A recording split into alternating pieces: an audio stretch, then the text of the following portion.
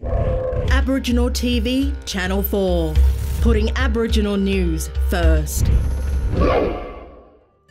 NT Minister for Aboriginal Affairs and Education, Selina Yubo, has witnessed firsthand the cyclone shelter in the Ramingining Aboriginal community after the recent $5.5 million upgrade.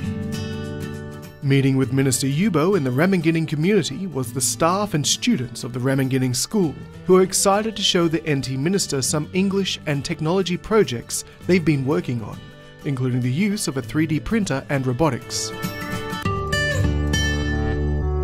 The need for this cyclone shelter was driven by community elders for cyclone safety during the big wet seasons, and we know the cyclone season here in the top end. This is a $5.5 million project with $4.5 million coming from the Northern Territory Government and $1 million coming from the Australian Government from the Natural Disaster Fund.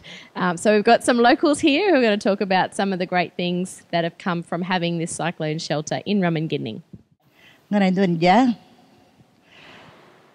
My name's Linda Ulamana.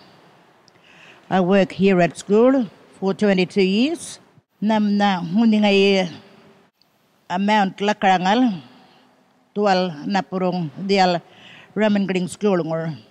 For us, having an indoor covered area that the kids could use for their PE, for recreation, for when we needed to have a large gathering, that's been a huge plus for the school. But the other thing is that most of the oldest people that I speak to in the community have never experienced a cyclone before, and for them going through the cyclone was a very traumatic experience, and not having somewhere to ride it out safely was a big deal for them. So there was a very strong push from the community after the cyclone to say we need a cyclone shelter, and it's been great to see that we got one.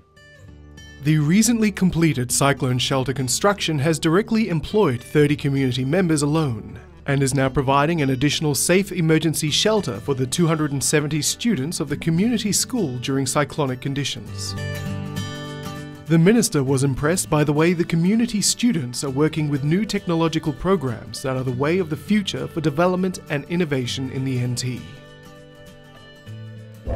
Aboriginal TV, Channel 4, putting Aboriginal news first.